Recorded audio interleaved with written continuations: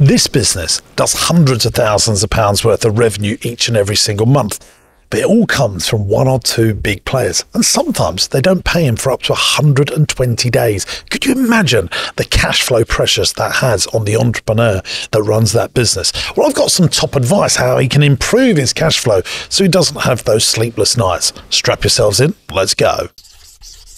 Hello campers, welcome back to Business Broadcast, podcast designed to help grow your business. We're well into the 300 to 400 episode mark now. I don't even know what this is, but we've done a lot of podcasts, and we're now getting close to having 10 visual podcasts on our YouTube channel, on the second channel, James Sinclair Podcast. And I've got a co-host now, James Burt, who joins me today. I always bring my own round of applause wherever I go. There you Don't go. worry, producer Sam will cut that out because he hates me. He's a member of your staff, actually, isn't he? Yeah, still hates me. JB has got a podcast agency and he helps entrepreneurs, business owners grow podcasts to help grow their business. And he was actually the person that made me do my own podcast 300 episodes ago. Some say the brains behind it, don't they? Yeah, definitely. Definitely sort of made me do a podcast because I was doing a YouTube first one, channel. you said he's the talent buddy. You went, well, actually, I'm the talent. He just made me do it. Yeah. That's a fairer assessment. And his marathon training, that's why he looks so ripped if you're watching him on YouTube. Thank you. You're doing a lot of that, aren't you? Yeah, I'm doing 50 odd kilometres a week, something like that. Do you know one of the things, I always say this phrase, you become the average of the 5 people that you spend most of your time with. Yes. Now, one-to-one time, me and you are increasing quite greatly. Yes. So the person that I spend most of my one-to-one time with is my personal trainer, Gabs. Yeah. Michael Chudley, who makes my videos. Very fit guy. My PA used to be up there, but I'm so bloody busy that she's at the office. So I don't spend hours with her. That will return in a few weeks, I reckon. But spend a lot of one-to-one time with you. Yeah. And our significant others that come on the podcast. Yeah. They're not actually our significant others, but our guests. They're significant for the conversation. Yeah, they come on the podcast. And I think Chuds is very athletic. You're very athletic. You've started. Gabs is very athletic. You've My started wife, running, haven't you?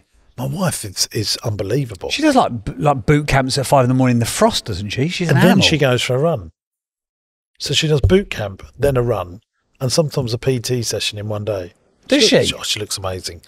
She's very beautiful and very fit and healthy.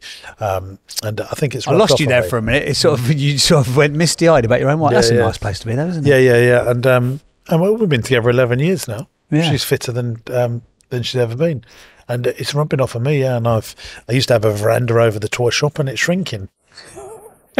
No, it's just an extended drain pipe over the top. Yeah, so I'm looking forward to looking as good as you. They do leave the shirt alone. There was a shirt pun come, wasn't there? But I think that whole like say you become the average. That is very, very true. And I think that's one of the things about this podcast. Well, that's where I was going to segue on to. Oh, go on, you go. No, I was just going to say that if you listen to this podcast enough, then we become one of your 5. and I guess we have everyone that comes on there.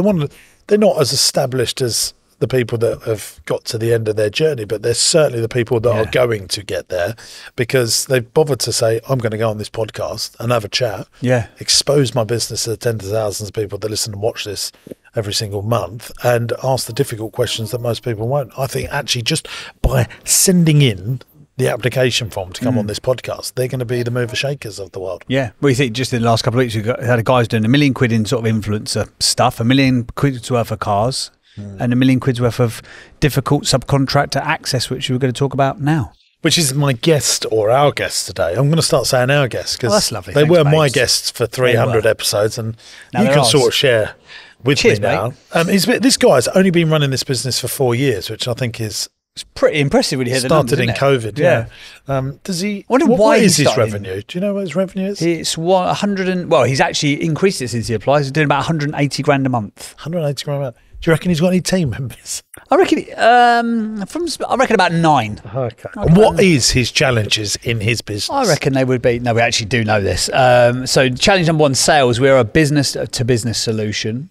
Challenge number 2, staff and buying into the idea of growth. And challenge 3, me. I am an entrepreneur in the truest sense. Whilst it is our USP, it is also our kryptonite. Yeah.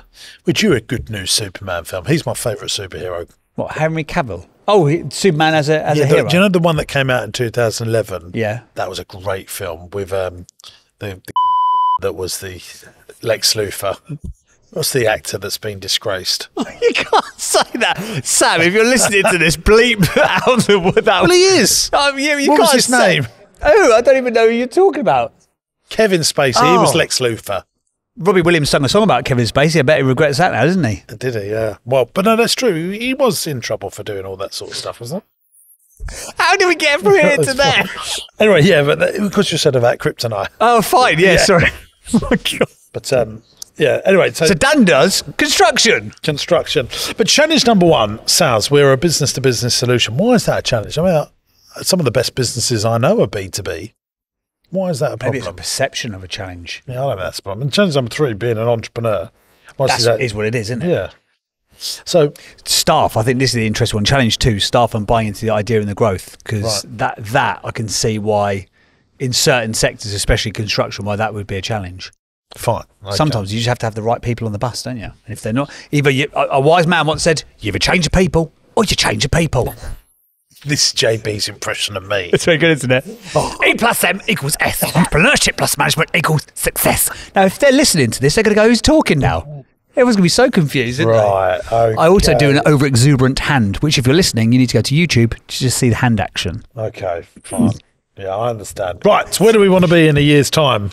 He wants to be settled with a team that have totally bought into building the brand. Name of a great podcast, by the way. Continue growth around the clients, spreading the pool of business so we are less reliant on one or two clients. Because he said a minute ago in the pre-chat that quite often these big contracting companies that he works with, they know that they can sort of battle two or three firms off against each other and then battle down on price. So that makes kind of sense. And he said that he also wants to have a clear growth plan and an exit strategy in place. I don't think he means. I think you've made a little error there. Have I? Yeah, where he says up pool on of that businesses, so we are less resilient on one or two clients. I think he's only got one or two big customers that drive most of that 180,000 of revenue. I think that's what he means. Yeah, I think he probably does. But then I was also said, what? Just give us some. When you haven't eaten, you're very catty. Do you know that about yourself? I am hungry. Dan, can you just come in here and just clear up this little spat we seem to have inadvertently been having? Where you want to be in a year? You want to be spreading the pool of business so you're less reliant on one or two clients. Is that the kind of the situation at the moment, that there's one or two big clients that sort of have too much power over your cash flow? Yeah, so we're completely beholden to them. If they decide that they're having a bad quarter and they post bad figures, then they decide to hold on to subcontractors' money. I need to be spread across the board a bit more. So yeah, I'm basically, that's good. It's 90% of my business is with a couple of big boys. Let's put him on mute. Okay, thanks, Dan. We'll come back to you. You were right, Jimbo. Well done. Yeah. Congratulations. Oh, this is my biggest fear, by the way, for businesses. I've had loads of people on the podcast, and this has probably come up 20 or 30 episodes. One big customer. Yeah. One big revenue driver. And if they disappear, one big threat. I know. What's your rule? You said no more than 10% of your revenue should ever come from any one source. So I didn't know that, but I just didn't want to do the impression of you again. It just worries me. Yeah. How people get into. So if they do find themselves in that situation, your advice is like your job now becomes to spread that risk, like find water other them customers. down as fast as you possibly can. We don't lose them. Have you ever had? Yeah. I mean, we've got one big customer in one of our companies, and we made sure we are watering them down. It will happen. Of course. You'll get this one big contract and be like, wow, this is really Sometimes good. you don't realise either, do you? You add more and more services. Actually, these lot are making up quite a lot. You look after them. They love you, so they spend more with you. They trust you. They do more with you. But you never know if they get sold out. Yeah. To another company that's got that in-house, then that's you gone. Yeah. If a new MD comes in and says we want to do it in-house, or we want to go to this other company that I use, you can never ever be sure. No. That's why one is the worst number in business. One key customer, one key lieutenant, one location, one revenue source. You've got to diversify. It's always best to have a little bit of money from a lot of people a lot of the time. So I knew that one as well. What does the business look like when it's finished? And then we're going to bring on Dan to talk to us more about it. 12 to 15 million quid in turnover in 10 years. We'll sell the business to an EOT. I don't even know what an EOT is. I don't know what an EOT is. Extraordinary terrestrial. He's building it for an alien. What's an EOT, Dan? Quickly. It's got enterprise, I reckon. No, employee ownership. So a bit like, fine. Yeah, I know what that is. Want to do something like John Lewis. Yeah, Yeah. Fine. I thought it was like That's it. Employee ownership trust. That's what that is, and that's very tax efficient for Dan to do that. Oh, brilliant. That's probably why he wants to do it. Can we ask him if that's why he wants to do it? Bloody hell, we might as well just keep him on at this point. Sorry, Dan, we're coming back to you. Is that why you're doing it? Because it's tax efficient? It's potentially why I'm doing it. Yeah, it depends who's listening. Fantastic. Brilliant. Thanks, Dan. We'll put you back on mute. That was the correct answer in every sense of the word. And he said, what does it look like when he's finished? If he does the EOT, because they're asset heavy, it gives him the option to be a CEO with a great management team in place. I don't think he should be embarrassed about it being very tax efficient for him. He's gone out there, taken financial risk and built a business up. Yeah. And if he wants to sell it one day to his staff, which is really easy for them to have ownership over a business and very tax efficient for him, I absolutely applaud it. Thank you for growing the UK economy. I think that's a win-win. And this is EOTs are not some hokey pokey tax avoiding thing. This is a very much a government supported scheme. And also it covers off challenge number 2, staff and buying into the idea of growth. If you were working for a business and you knew that in 10 years the guy's overall plan is to sell the business to you and you have an ownership stake, how much more invested are you going to be in that business? Yeah. And it's EOTs, I don't think should be. It's the John Lewis philosophy for the staff point of view. Yes. But it's way more staff having much more ownership than, 10,000 John Lewis staff. I mean, we've got 0.5% each or whatever. But for business owners and entrepreneurs that are doing this, usually it happens in accountancies and solicitors practice. EOTs are very common. They sell it on to the staff. Yeah. It's like the best way to think about it is more like a management buyout. Yeah. And banks love it because they will allow you to. So like Shawbrook, which is a bank that loves backing business, will buy into this because he'll stay in the back. He'll still, stay like a chairman kind of role. Dan will have some shares and will coach, and then they'll give him the money up front, which he pays 0 tax on, and then the business pays it off. But then the management team have shares as well. So it's very tax efficient way of exiting your business. Nice. We'll definitely touch on that then. More tax efficient than asset business disposal relief, which I talk about a lot, formerly known as entrepreneurs relief, which is 10% on the first million, 20% after that. This, I think, is 0 tax. Could you have you got like an EOT thing for any of your stuff? No, but if I had a smaller business... I'm throwing you under the bus there. No. It's not to say that I wouldn't do it in the future with some of my businesses. Yeah. And if I did sell something... It's difficult with my business are very capital intensive. We're going to go and buy roller coasters, build dinosaur parks. Yeah. But if you're an accountancy or a solicitor's firm, Richer Sound's done this. Have you heard of Richer Sound's? The high street hi-fi shop. Yeah. Is hi-fi even a thing now? I don't know. We said it always sound old, don't we? But they sell like home cinemas. They sell record players and that. It's where I bought my first mini discs players to grow my business. Mini disc? That was a flop and a half, wasn't it? Well, I used them all the time. That's because you're an entertainer. The only people who used it was like cabaret singers and clowns. But Julian Richer, who sold Richer Sound, sold his business for an EOT. Oh, really? How big was it as a business, Richer Sounds? Was it big? Was it? And he got all the headlines. I've given my business or sold my business to my staff, but really, you have a nice little payday tax free. Absolutely. Good on you, Mr. Richer. I'm sure I'm right there. I'm just now kind of questioning myself. So just a little caveat here for anyone that might be listening from Rich Sounds. I'm sure that's what happened, unless I'm told otherwise. Nothing you hear in this podcast is investment advice. It's just purely for entertainment purposes only. Correct. Do you make the profit that you want to? If so, what? He said no, 30% of the gross. And then with final question is, what do you do day to day with your time in the business? Fight fires, full stop. Last year we've overtraded, so that is settling down. It's a painful learning curve. I make myself known to all the clients and and on sites. I look at the overview of the figures delivered to me by my bookkeeper, and I'm constantly striving to do things more efficiently. Difficult in an industry that does not like change. Some good answers. Yeah, I would be very keen to know what his definition of overtrading is. But I know. Yeah, I mean, he's on now, isn't he? Well, yeah. Let's just get you're on now full time, Dan. Hey, Dan. Welcome to Business Broadcast. But actually, before I ask about your overtrading, can you just give listeners, in your own words, 30 seconds, what is your business? Yeah, sure. So I'm Dan Carey. I run a company called Call4 Solutions Limited. We are primarily a business-to-business solution, working for Tier 1 contractors, local authorities and housing associations. We started off primarily being a scaffold and groundwork, delivering a scaffold and groundwork solution. But we've become known for some far out there projects because I get the calls what no one else wants to pick up.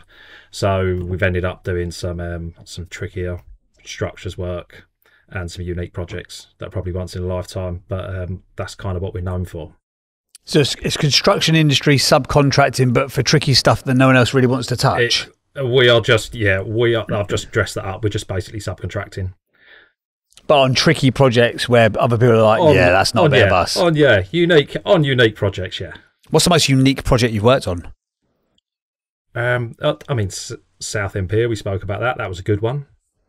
But I love a structure. I love a bridge. So I've got like Marlow Bridge. That's a coal suspension bridge. That's a couple of 100 years old. Oh, nice. We worked on that. We designed and built the scaffold and encapsulated it as we painted it, and it rocked and moved up and down with the structure. That was cool. I like my sort of Victorian engineering, so anything that harked back to that. I worked on London Bridge a little while ago, the run up to London Bridge either side. That's cool to work. That's cool, isn't it? I like it. Okay, so talk to us about overtrading. What you said in your own words, we were overtrading. How so? So I was intent on I would just take on any work. We was quite good in certain areas, and then I was just taking on, you'd get like a general contractor say to you, okay, because he's good at this structure, he must be good on our building site. So then they'd flick us on a building site, and we'd say, for instance, we done the scaffold on a new building site. So it was quite a lot of revenue, but very, very little profit, loads of hassle. It would suck resources from us, and I classed that as overtrading. So that was just part of my sales. I thought I'd take it on, we'd give it a go, but that just didn't work. What about your payment terms? If you do a job for someone, how long does it take to get paid? I mean, we're pretty much high-fiving in the office if we get paid after 60 days. Right. And so you're high-fiving and celebrating if you get it after 60 days. Does that mean that a lot of them are sort of pushing it to 120 and stuff to ease their own cash flow? You'll get 90 120s all day, every day, yeah. Have you got any sort of comeback on those situations, or again, because you're sort of reliant on a couple of big clients, you can't really, you could sort of pull the trigger of hey, we're going to have to go legal, or you have to pay interest on this money that you owe us, but then you're going to damage the relationship. Are you kind of in that situation? Yeah, you can't really use that one with them. You're literally beholden to them. So if they decide that they're going to keep hold of your cash for a little while, they're going to keep hold of it. And this is so is 120 days common? Yeah, so typically it'd be like 30 days month end. So it could be anywhere up to 60 there. Then it might be them. They might have a certification process. So it might be like the 28th of the month that they only certify invoices. Wow. And how much is the value of some of these invoices? They're all anywhere from 20 to 60, 70,000 pounds. They're all done on like a monthly valuation. Yeah. And then how do you cash flow that if you're not getting paid for 120 days and you're growing the business and buying new equipment?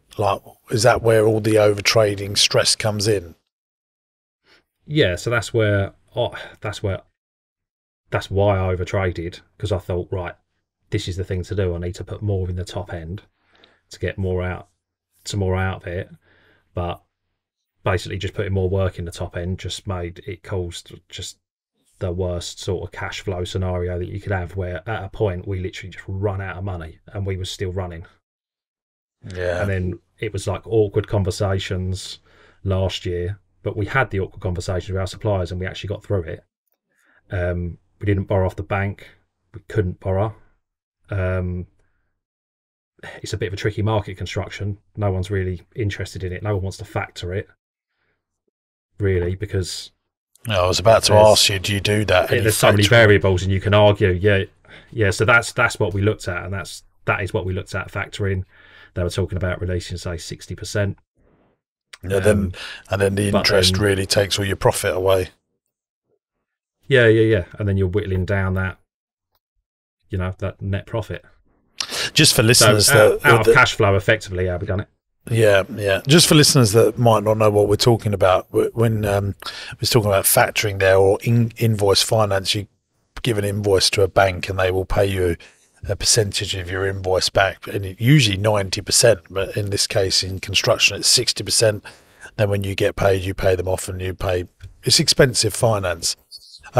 Again, like our previous episode, I think once you're over 10 years old, I think banks will be more sympathetic to you. And obviously you've got good clients, but this is just the way it is. You've got big businesses, FTSE 100 companies, 500 companies. They're never going to change the way they pay you. That is the world you're in, and we've now got to improve the model. I know that you said that you've got really good customers, one or two big customers that are worth billions, some of the most wealthiest companies in the country. They're not going to change their payment terms to you, but I would try and create a smaller direct-to-consumer business where you can do scaffolding around people building houses just to give you more regular cash flow at a higher margin. Have you thought about that sort of stuff? So you've got like two divisions. Yeah, absolutely. So we've started to move into some housing association work on the basis of they're all smaller projects. So they're all what we'd class as like a micro project, 3-4 grand, in and out in a couple of days. Yeah. But still, they pay well, but they pay at 30 days. I was about to say, they're still not really direct to consumer, is it? That's still sort of a B2B, isn't it? I would love it if someone had like a credit card, if I had like the Charlie Mullins approach, like the Pimlico plumbers, where people pay them up front. But that's the part of like this business that is so difficult with this industry. It's changing this industry because there's cowboys out there, there's problems, but there's also cowboy customers as well as cowboy builders, so there's all kinds of problems around it, and you've got to almost change the whole perception of the whole industry, which is slightly bigger than what I can achieve. Yeah, that is not a challenge that's going to be overcome easily, is it? How did you get your first ever clients? You mentioned you started 4 years ago. You actually started during lockdown and all the sort of the COVID times. How did your first client come through the door? So I didn't have a job, decided to start a business, which was a bit of a strange thing to do. And then I went out there trying to sell the dream. Basically, I do the services that I always struggled with in construction that people let me down on. So I just promised a few people, I said, look, I will do it for you, I won't let you down. And it trickled in, and my first job was for, a FTSE 500 company. They believed in us, and I still work from now. What was your background before that, Dan?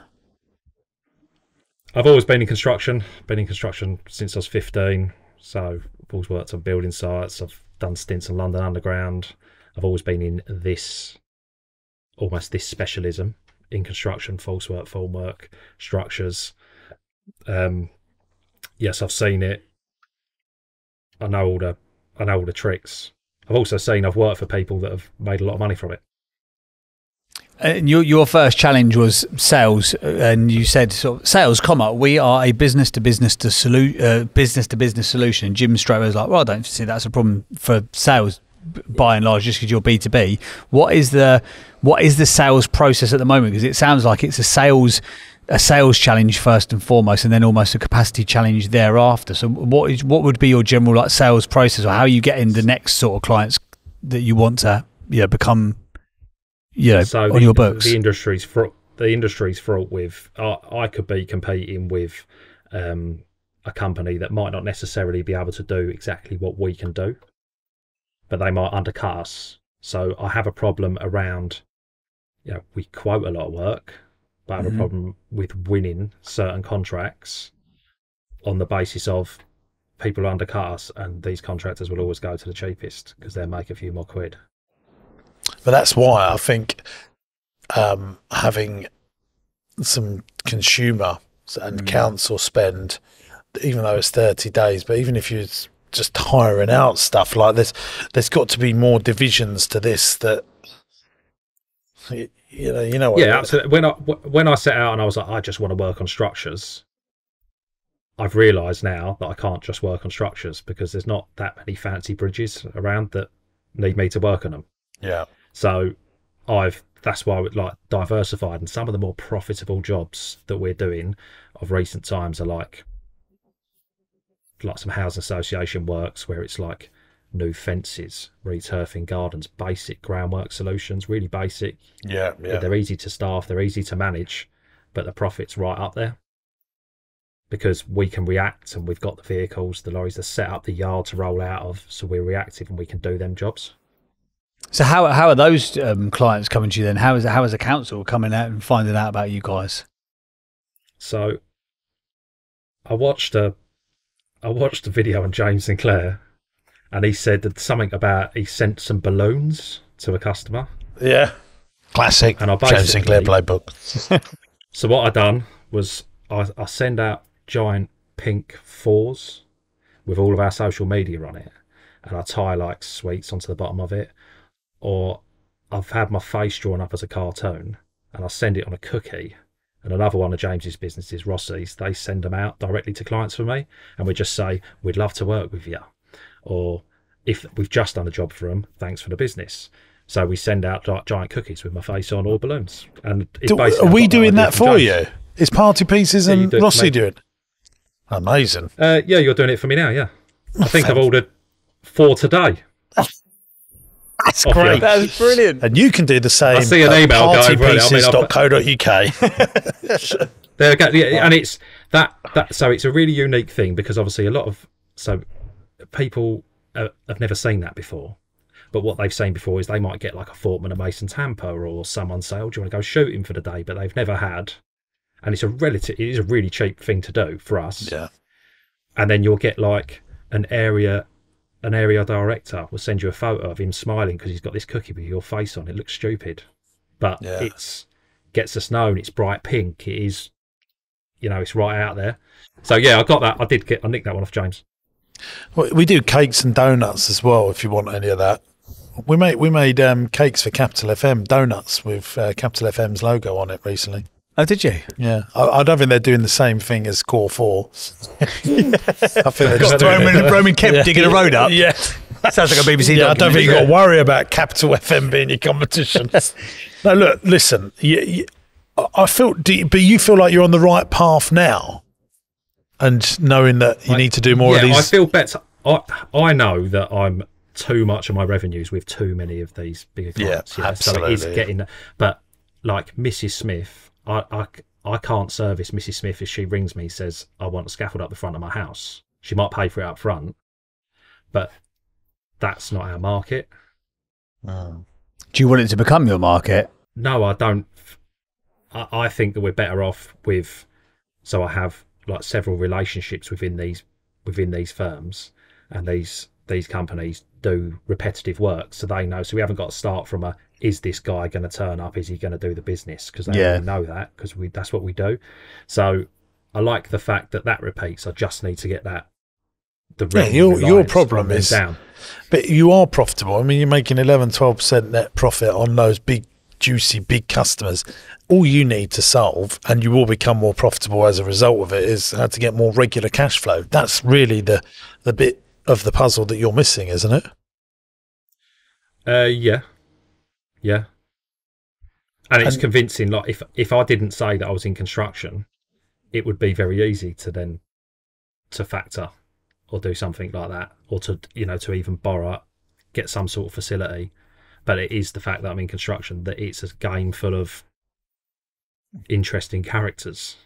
There are firms that will invoice factor for construction, though, isn't there? Well, if he's it's just the percentage is low. Yeah, the percentage is low, and it is expensive. But I would be my own factoring business doing. You mentioned Charlie Mullins yesterday earlier from Pimlico. They don't have a cash flow problem because people are paying them straight away because they're in the B2C marketplace, and they've gone into the B2B marketplace recently. I would just be. I don't know why you don't want to do some of that stuff so that it brings you in fast cash flow, because I think, and you never know those people are, and they might recommend you onto other stuff. Is it just because you think it's a waste of time? I'm just trying to understand why you won't do it. some of it was operational. So I've tried it in the past, and then operationally, say like our guys go out dressed in full orange. So from the operations side of it, they got their hard hats on, they got their glasses on, they got their earmuffs on the whole time. And then what will happen is if they go and they do a job around someone's house, they're all of a sudden got their top off and they become a normal tradesman. Yeah. And then we lose the fact that like we are a professional outfit. Just don't let them do that. I'm conscious of that, but then they don't need all that PPE on if they're in your garden, do they? Yeah, but just have one rule for everything, you know. Go and look at Charlie Mullins, blimey. I mean, they're like ready for a bloody funeral or a wedding, them cars, and the way his staff dress. There are solutions to that. You just got to be hard on it. Look, you got a choice here. So, but you know those jobs are profitable. It's not that they're not profitable. That's why you're not doing it. Like if you have a scaffold round a house that's being built, you can make profit on that just as much as putting it around an office block. Is that correct? Yes, but that's more competitive because like a one-man band could do that. So it is a more competitive market. No, I get that. But, so yes, it might be more competitive, but I'm sure you could get lots of inquiries in for that. What we're trying to solve is regular cash flow. Yes.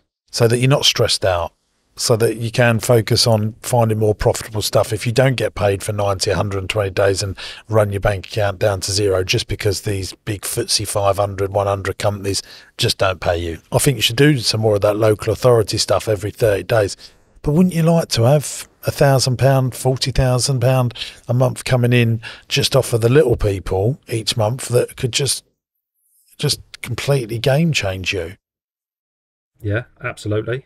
And if you're that worried about it, you just get another lorry and a separate team to look after the B2C stuff. And why not be a point of difference where your people are super, top end of what they do. Yeah, like Pimlico's. Yeah. No, I love the idea of that, but it goes down to then like challenge 2, where you then got to have them staff have got to buy into totally what you're doing. Well, I think they will buy into it if they know that they're going to be rewarded for it, which was your next thing. You say, look, guys, you just get them all together. Say, look, we've got a problem here. We've got some of the biggest companies in the world and in the country that are our customers. And sometimes they don't pay us for 150 days. Do you know what? It makes my blood pressure go through the roof. It's really bloody stressful. And it gets me down. And it gets the business down. So here's my new idea. We're going to start doing some direct-to-consumer stuff. We're going to do nice local jobs and London jobs and go around the country, but we're going to go and get a little bit of money from a lot of people a lot of the time so that we never have to go through that again. And it's going to all help you because it means it's going to make the business more profitable. And in the future, I would like to sell the business to you guys, my staff, and you'll all benefit from a much better business model. And tell them honestly your problems. And usually people go, fucking hell, that sounds terrible. I want to help him out. I think you have to lay out for these guys and say, look, if we don't make these changes, then you guys expect your pay packet on a Friday, and there's been times where we've had to, it's been close whether we can do that or not. I think you have to really lay it out as to why you're going to do it. Like, not terrify them to the point where they don't want to come to work on a Monday, but telling them the truth. And like I say, but selling them on the future vision of what this is going to become. And then you only need a couple of great people who will toe the party line, and then it makes it almost the way that you do it, if that makes sense. Like culturally from the top down, if you guys are always, exceptional in delivering your communication to them and tell them why it's important, and you've got a couple of your core people, because let's say you've got 20, 30 blokes, there'll be 2 or 3 of them who are like they're like the cool kids at school, like everyone looks up to them. And if you can get them to buy into it, and the young one gets out of the van and he's not going to put his PPE on, he's not going to, he's come with the wrong coloured shirt on or whatever. If someone else pulls him on it, you only have to do that a few times for you to lead with culture. And do you know what? A speech, an emotional speech that tells the truth and honesty, people buy into that so much because most companies don't do it. I saw you do it, Jim, when COVID got shut down. I'll never forget that you got pulled everyone together in Marsh Farm on the day before it got locked down, and you were quite visibly really, really upset. And you said, look, I'm going to try and make sure there's something to come back to. This is what we're going to try and do. If we can get people back in, we will. You know, and there's been people there who'd worked there for longer than you'd owned it for. And I think everyone who was sat in that room, I remember taking a photo from the back of the room. I was like, everyone who sat in there that day will work for you forever because of how you communicate it. But you've got to be willing to sort of like, you know, go there. And you sound like a, you know, confident dude, Dan, and you sort of, I think people were buying into you big time. Mate, I cannot begin to tell you how much your life will change with regular cash flow as well. My business is made up very similarly to you. You know, I've got people like Blackstone and BlackRock who are my two biggest customers. Have you heard? Do you know who those two companies are? Yep. Yeah. So they are most of the world between the two of them. And then I've got lots of little people that pay me every day. Cash flow hits my bank account, and then, you know, every now and then some of the big companies pay me then big amounts. But I would not be able to sleep at night knowing that, you know, 1, 2, 3 or 4 people are just going to pay me when they like. You've got to make sure that you find a way of changing the model of this business for regular cash flow, because I think, you know, you're saying you're 11-12% net profit. I think that's really good, and with some tweaking and some management you probably get that up to 15s and 20%. But you probably can do that easier by having regular cash flow. And maybe there's a bit of a halfway house here as well, Dan, because you've got the top tier one, you know, globally floated companies, and you don't want to go to Mrs. Smith down the road for, you know, 4 fence panels. But maybe there is, you know, property management companies and some of the estate agency groups. So maybe you can go in and hit, you know, like one group of people that look after 10 buildings or 20 buildings. So it's still more closer to B2C without having to have all of the logistical headache of dealing with individual customers, if that makes sense. But, you know, those housing associations are still a bit too far removed from the consumer. So maybe, like, say, the property management companies or, you know, block management companies, you can go and attack them with your marketing. You know, we've got a flat that we still own, and the property management company, they don't know their arse from their elbow, quite frankly, and they're so badly managed that everyone in the block hates them. Everyone's trying to now oust them and do like a do it themselves, like a private one themselves. But if you went in and you had the solution for them, if you could do the groundskeeping, if you could do the access stuff for the roof, you've only got to go and get one customer who potentially looks after 80 blocks rather than going after, try to leaflet 80 blocks yourself, if that makes sense. I think that might be your halfway house. Yeah. So what you're saying, send all them property management firms more cookies. Yeah, more cookies, absolutely. More 4 balloons. We've actually, for the purposes of YouTube, we can see now. Yeah, I will do that in a minute, because I've got some important points to make. I've worked with some contracting people over the years. I remember one guy, he had an electrical contractors business, JB, 120 million turnover. I remember that. I was, wow, what money are you making from that? And he said 1.8 million a year. So that like single digit percentage points. I said, what if something goes wrong, like you underquote or, you know, a job and the material prices go up? He said, that happens to loads of contractors. They just go bust. And then they go bust. Yeah. So just be mindful of, I'm sure you know all this, don't you, that can happen. Yeah, I've worked in this industry my whole life, and that is like almost like that's accepted, that's the norm. But I try and everything that I do, and that's why banks don't want to fund it. That's possible. Yeah, but that's why it is why banks don't want to fund it. But and that's why as well. You're looking at Pimlico's business model, having a little bit of money from a lot of people a lot of the time is what has kept them in the game. But I've always thought, if you can do both, if you can have consumer and business to business in groundworks, construction, electrical, that could be a lovely business, that could. And I would also talk to secondary schools. Secondary schools are always doing big projects, and head teachers know head teachers, and the education sector is a good place to be. Yeah. Have you tried any big secondary schools and colleges? No, I haven't. Because I don't know how you feel about it. A lot of them are academies now, aren't they? Yeah. I mean, and there's groups of them. So again, you only have to go after every time we go past one. Yeah. It seems like they're building it bigger or doing something. Yeah. You know, like we're just putting a new office block on the school. Yeah. When I was at school, at secondary school, my school always had a project on. Yeah. The whole time. Yeah, ours did. You know, year 8 we were in porter cabins, and then we were living the life of luxury by year 10. We had a potato van. We had a jacket potato van for our canteen. Yeah. And it was like a restaurant by the end of it. Some secondary schools have budgets of £30 million for one secondary school. You know, so these are serious businesses in effect. Okay, right. Well, that's that. This is for anyone that's watching. We've got a picture of you here on the YouTube channel. I'll just put that there. Okay. This one. There we go. So this is what you're having made on a cookie, is it?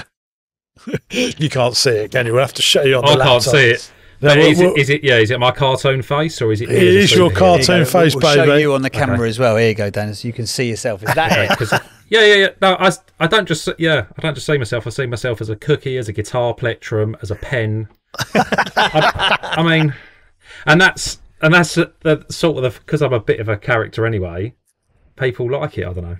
They seem to like it. And keep spending money with you. And did you went and done that on Party Pieces? Did you? And you just put it in.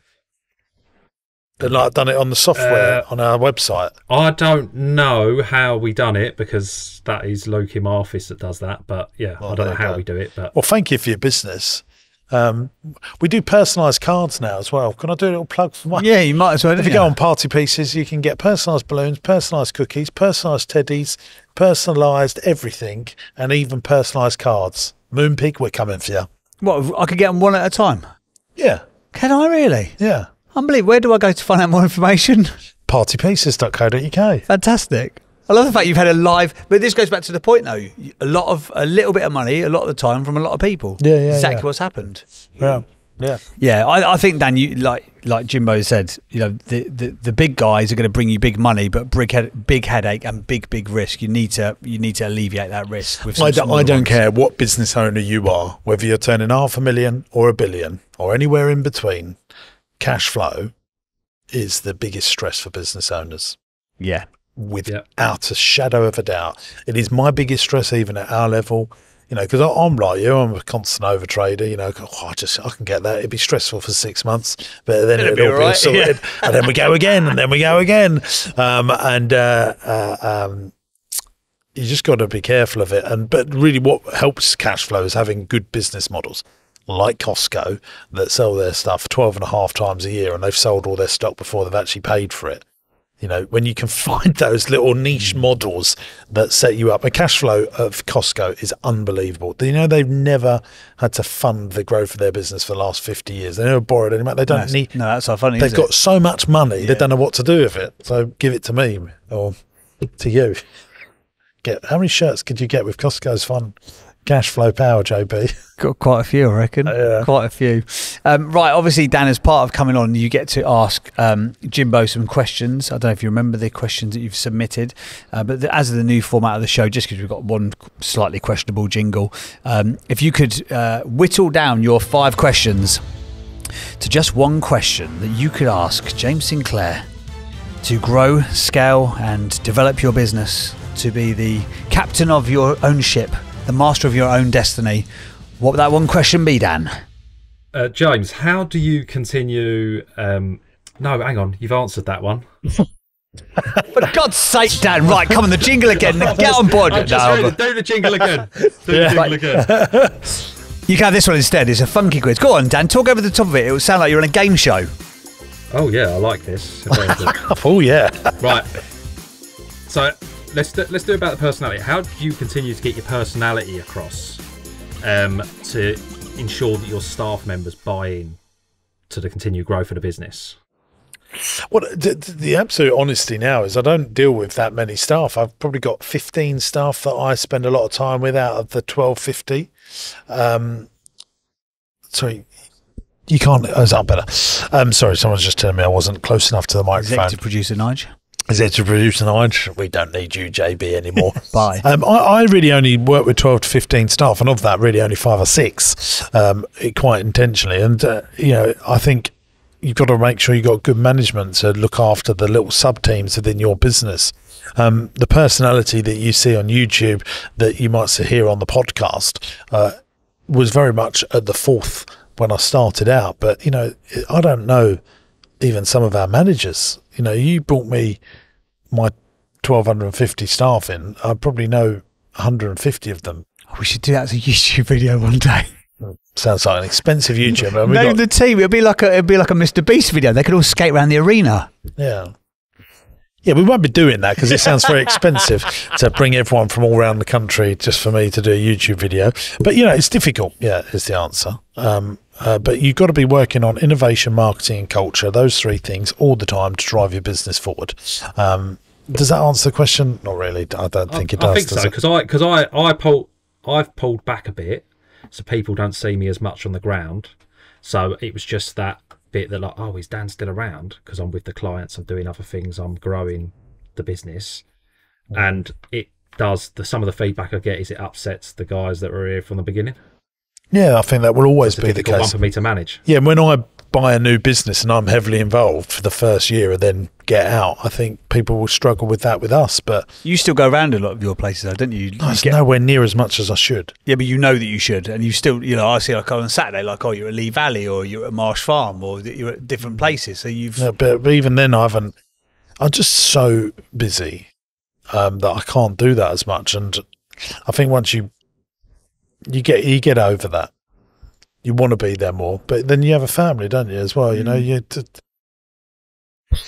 just. I think if you're aware of it, you'll do a better job of it. And I think that's again another daft thing, Dan. But like we went out at Christmas time. I think you guys went to one like a Boom Battle box bar thing. They're fantastic nights out. So if could you put it in the diary like once a quarter? You get all of your guys together and you buy the booze and you buy the food and you go and throw some axes and play pool and all that kind of stuff like that. It sounds daft, but that's what really like builds culture. And then if you're in the area for a sales pitch with someone, if you're within make yourself a rule. If you're within a 15-minute drive of one of your sites, you'll swing past it and go and say hello to the guys that are on site. Keep your boots in the back of the car and just force yourself to do it. What's your next question before we dash off? Hang on a second. He loves a jingle. Go on, Dan. I like a jingle. He does love a jingle. One more question. Make it a good one. You're running out of time, Dan. No pressure. Right.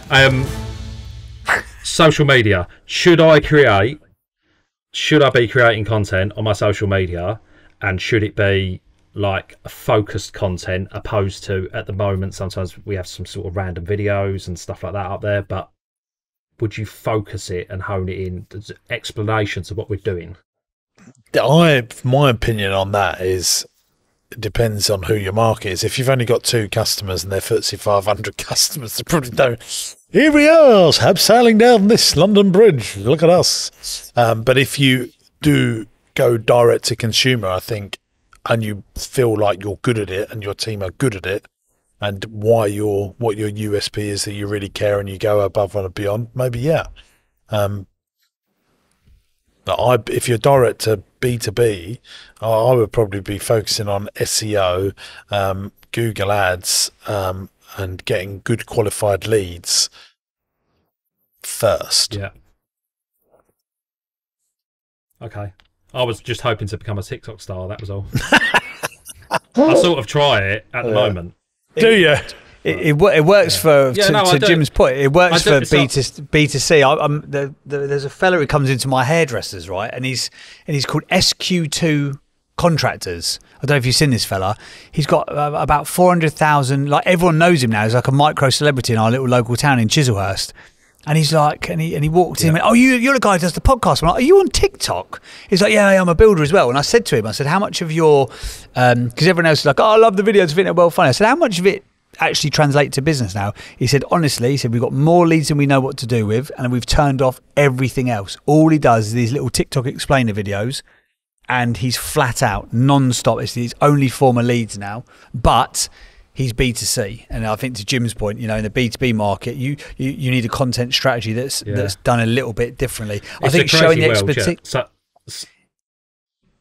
I think the fact you're working on like interesting projects, end of bridges.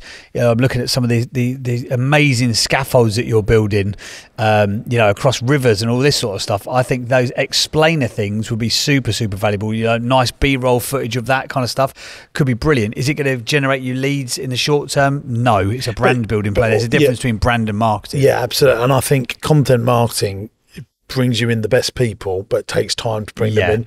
And if this was my business, I would absolutely be doing PPC. Yeah, without a shadow of a doubt. Yeah, Google straight up Google Ads. Yeah, and search engine optimization without a doubt. First, as a man that spends a lot of money doing content marketing as well, that would not be where I put my first dibs on this. Yeah. Agreed. Well, there you go. If anyone does own London Bridge and they want some scaffolding around it or just anything erected, where would they go? Sorry.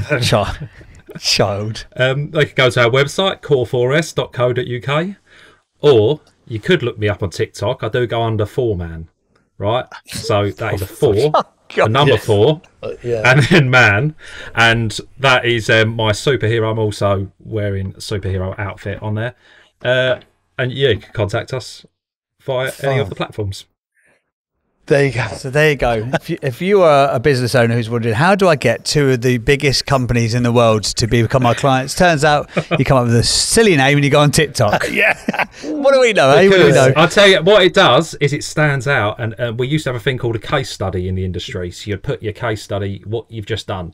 But instead of a case study, where it's a little bit boring, we will put it as like an adventure of the superhero, and he'll have his sidekicks with him, and we'll explain how we done the project. There you go. I'm going to go and check it out. Marketing, really. Maybe I should get a job with you, James. Yeah, maybe you should. I'm going to go and check it out, and I'm going to go and do a little Instagram story with your cookies. I'm going to go into the bakery if I've got time and see them being made. Oh, that'd be good, wouldn't it? Is there only next door to this building that we're in right now? Yeah, no, I know. Yeah, I know. I was gutted. I dusted off my roller skates for today because I thought that we was actually going to be skating around. Oh, right. Whilst recording this. Right, yeah, that would be difficult because I can't roller skate. Oh, we should definitely do an episode of that, though, shouldn't we? There you go. Yeah, well, thanks. I'm here for ideas. Thank you, mate. Thanks for being on. Awesome stuff. Thanks you, mate. Thanks for your time. There you go. There's Dan from Core 4.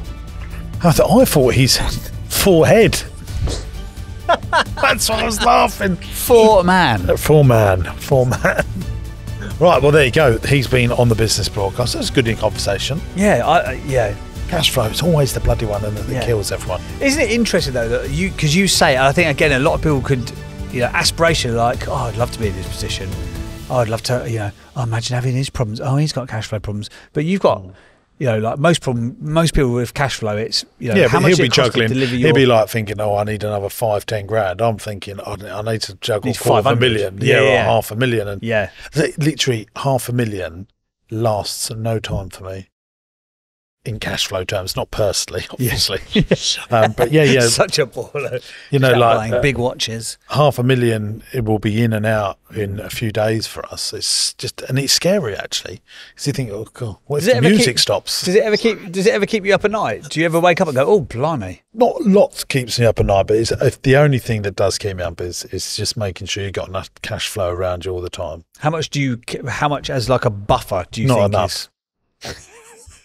My buffer, in all honesty, is commercial property, because I just cannot keep loads of cash in the bank. It just freaks me out. Yeah. So I want to make sure that owning this place and owning next door and millions of other pounds worth of commercial property is my security element to keep me sane. That's not cash flow though, is it? Like if you need... No, but you can borrow off of it. Can't you? Fair enough. You could sell one. It's gone up in value. Yeah, it's fairly quick to liquidate it or make it an asset. Or you go to the bank. Look, I really need this. I'm in trouble, but here's £1 million unencumbered property. Have that. Help me out. And if you did have to go to a bank, say, look, we've had a bad trading period, or somebody's not, on like in Dan's example, we were on 30-day terms, but they've knocked it to 90. If you go to that bank and say, look, we're a little bit tight. Does that change a relationship? If you've got a good relationship, but a lot of people don't even know who their bank manager is, and they've got to ring a call centre, they'd have no bloody clue what they're talking about, would they? Yeah. So that's the problem with these sub 5 million turnover businesses. They don't have any relationship with a one-to-one person that knows how many beans make 5. Yeah. The computer's decided. It's very difficult. As a summary then for Dan, because it seems like he didn't necessarily want the advice that was being dished out. If you're in his situation there, with Core 4 as it stands at the moment, 2 big clients or customers, I thought he didn't want all the consumer space because it was all, it was not profitable. But he said it is actually more profitable. but it's all about, he's worried that his staff are going to take their clothes off and walk around like Magic Mike. But you just tell him, no, don't do Not that. what he said. No. You've made that visual yourself. No, but he's got highly professional when he's doing big footsie stuff in London. But you want to take that highly professional approach into your consumers. We'll give you a real point of difference. Real point of difference. Yeah, it could be a great USP, yeah. My biggest advice to him is order more cookies and send them out and see the results. Absolutely solid advice. For my P&L. Solid advice. To help his P&L. Well, if you have enjoyed this podcast, do let us know. If you're watching on YouTube, give it a thumbs up. Leave a comment as well. We love reading the comments because there's loads of stuff. After the episodes go live, there's lots of people who are also business owners and entrepreneurs who are chipping in with like, I would do this and I would do that and I would do the other. People offering advice to each other. I think, there won't be long till lots of business is being done within the comments as well, and people picking up from businesses over there, which I think is very exciting. If you are listening on Apple, Spotify, Stitcher and all those other flipping platforms, if you can, give us a like and leave us a comment. I know all podcasts like, please leave us a 5-star review, but it actually really, really, really helps. The algorithm loves that kind of stuff, and they like to know that you guys are actually enjoying the content that's being made. And we'd like to have a big thank you to partypieces.co.uk for all the personalised gifts that they're providing. There you go. Do you want a jingle? Businesses Give us the pitch. world. Give us the pitch. Go. Yeah, so if you want a personalised cookie or a personalised balloon or a personalised teddy bear, a personalised gift, then partypieces.co.uk is the place to go. Even personalised cards. That was actually very good. Well done, you. Thank you. Where do you get all these jingles from? That's all I do. Do you just go to the 1980s and find them? Yeah. There you go. I think if it makes me laugh, because I'm quite juvenile, I'm like, he'll like that. Yeah, obviously. He'll like that. Well, thank you for listening. Cheers for your ears, as they say in Radioland, and we'll see you for the next instalment of the Business Broadcast. Make sure you like and subscribe if you're watching on YouTube. That sounded a bit threatening. Yeah, do it, though. Bye. Bye-bye.